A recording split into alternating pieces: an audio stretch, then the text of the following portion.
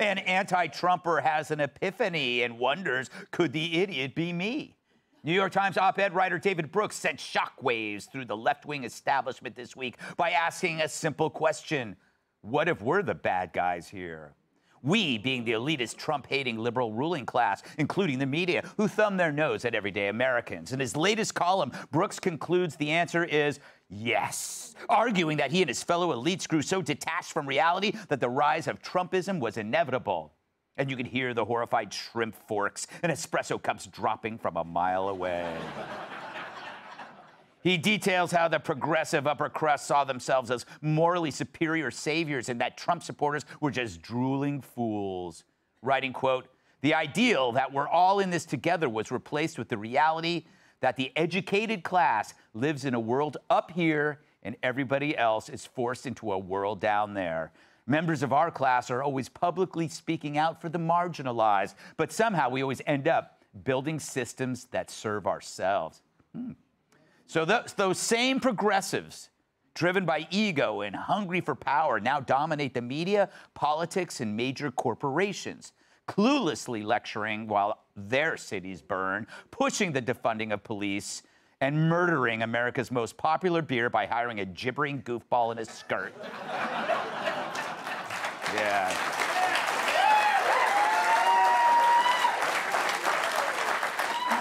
Brooks added, quote, like all elites, we use language to recognize one another and exclude others, using words like problematic, cisgender, Latinx, and intersectional is a sure sign that you've got cultural capital coming out of your ears.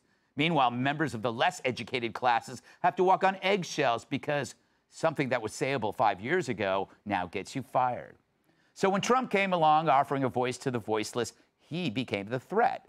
But now they're getting a taste of their own medicine. And shockingly, for saying what he said, David Brooks has yet to be snatched from the street and stuffed into a windowless van or murdered by Hillary Clinton. But, you know, the night is still young. Dagan, why is he admitting this now? What's driving this realization? By the way, he just explained what Tyra said in the last block. I hate this article. Because number one, he is speaking to the super elites, and they are hearing what he's preaching. And let me explain myself. By the very fact that I'm exploring this, that I am even pondering that we might be bad guys, that makes me and us not just good guys, but super great guys, that I am having this moment of self-reflection. But this is not lasting, because at the end of the day, they are all ponderous, condescending pricks. And they will always be that way. All right. He dismisses, at the end of the piece, he dismisses the entire premise. That Trump needs to go to jail. And he asks the question, when will we ever stop behaving in ways that make Trumpism inevitable? Never. Yeah. Because in the article, he goes into how few people, 0.8% of college graduates graduate from the super elite 12 schools. Do you know what? 2/3 of people in this country don't have college degrees. That's the 2/3 of the nation that you are utterly dismissing. And the paltry little free time that working Americans have, they have two questions. You got enough ice, and did you fill her up? That's all that America cares about. All right, Tyrus? Care to add anything? I pride myself in always filling her up. What? Pour a glass. What? Half glass empty. Pete, you know what I'm talking about. I do. I know exactly. You don't want a half-empty cup. Look, you got to pour it in. Yeah, you got to pour it in, you know? Half-empty cup with guests over, that's embarrassing. Not in my household. I won't have it, good Manners. sir. You have manners. You know, I can relate to what the good man is trying to say. It's like having a narcissistic mother, you know? Do I love too much? Did I try too hard? Was my wanting you to have decorum and look good at school just too much for you? So and that's what this is. That's what Dagan is saying. It's like and if it wasn't for me being so giving and just virtuous and perfect, the slime never would have came in. But I can't compete with the ugliness and the evil because it is hard to be this way. And you can't. And I've done everything I could for you, Pete. Not my fault. But it's not my fault. Yeah. It's my fault for loving you too much, even though you're deplorable. Yes. Kat, did you read the article and feel the same way? Well, okay, so I'm not a liberal. I'm also not a conservative. I do know how it feels to have people just who are gonna hate you no matter what you do.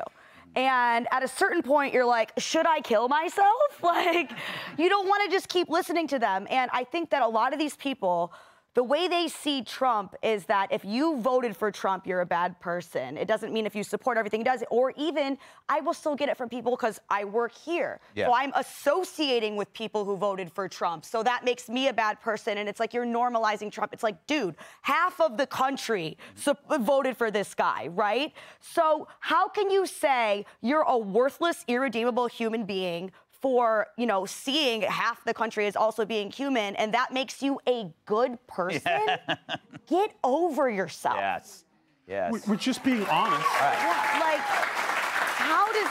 It drives me insane, and they see themselves as good people. It's like, no, you're not. You don't want to do the work for improving yourself, so you want to take what you already are and try to spin that and be, oh, that makes me so much better than everyone else. You're not better than anybody. Pete, you're better than everybody. Everyone.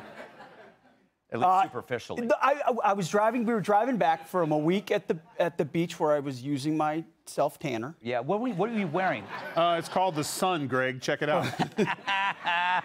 And my wife was reading this article because I was driving. Kids are yelling, and it's amazing. You read it, you go, oh well, he's getting it. Oh, okay. He's David Brooks, the anti-Trumper, who used to be a conservative, by the way. He's written this column for years, bashing Trump. Maybe this is a conversion moment.